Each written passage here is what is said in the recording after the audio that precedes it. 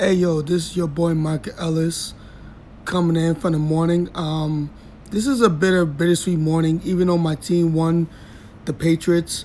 I'm just reporting right now, this is a sad day. I mean, it's a bittersweet because even though my team won, I just want to let people know that somebody passed 2 years to this day. Amadou Diallo. He was unfortunate. He lost his life 20 years ago, February 4th, 1999, at a Real Avenue in Southview, the Bronx, and over some senseless shooting because police thought that he was a alleged rapist, but he wasn't. And unfortunately, they got him confused with somebody else, which unfortunately that alleged rapist probably still is here today because the police dumbasses didn't do their damn job. But what I gotta say is, this is a video of me walking through,